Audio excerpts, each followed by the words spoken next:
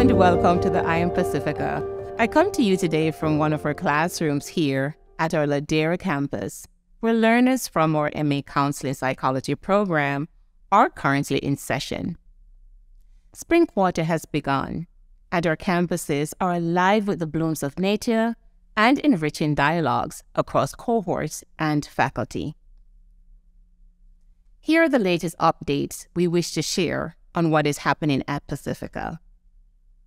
I am pleased to report on lots of positive news in the ongoing collaboration and relationship with our regional accrediting agency, the WAS Senior College and University Commission.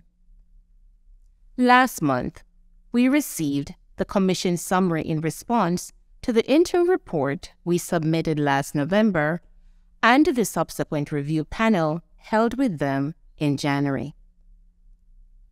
The summary provided commendations and recommendations, but required no further action from us until our already scheduled reaffirmation of accreditation set for 2024.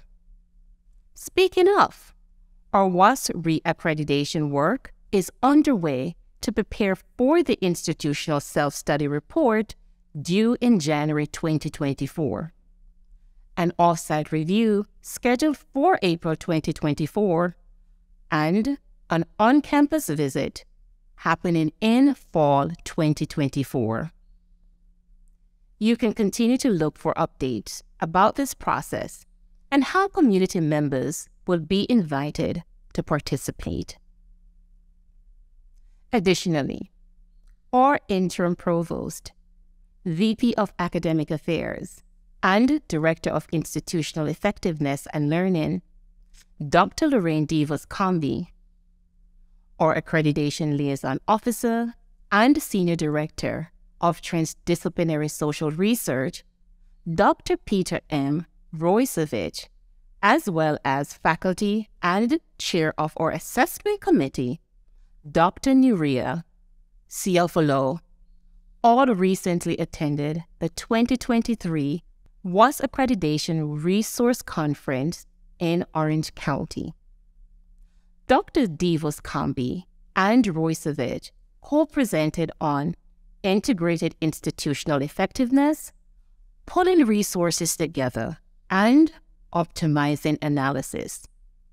This annual conference offers great opportunities for network with our accreditation agency and learn what other regional institutions are doing.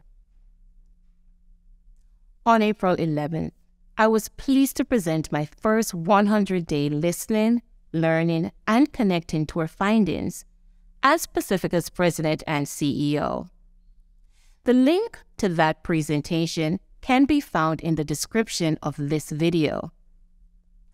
In my report, I relayed what emerged from the numerous meetings, surveys, conversations, and data we gathered from my time connecting with all community members in recent months.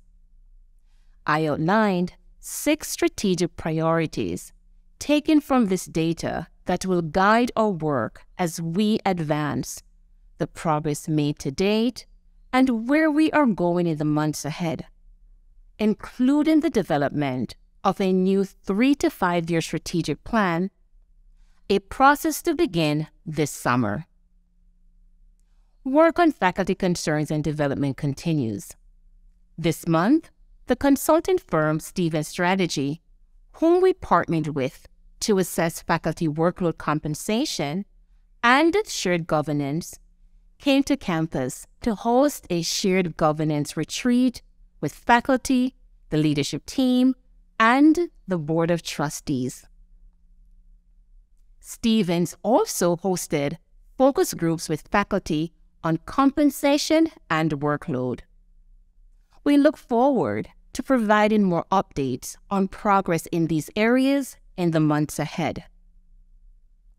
We're pleased to announce the launch of a new initiative with the National Center for Faculty Development and Diversity, which can provide tools, training, and networking opportunities for faculty, alumni, and learners.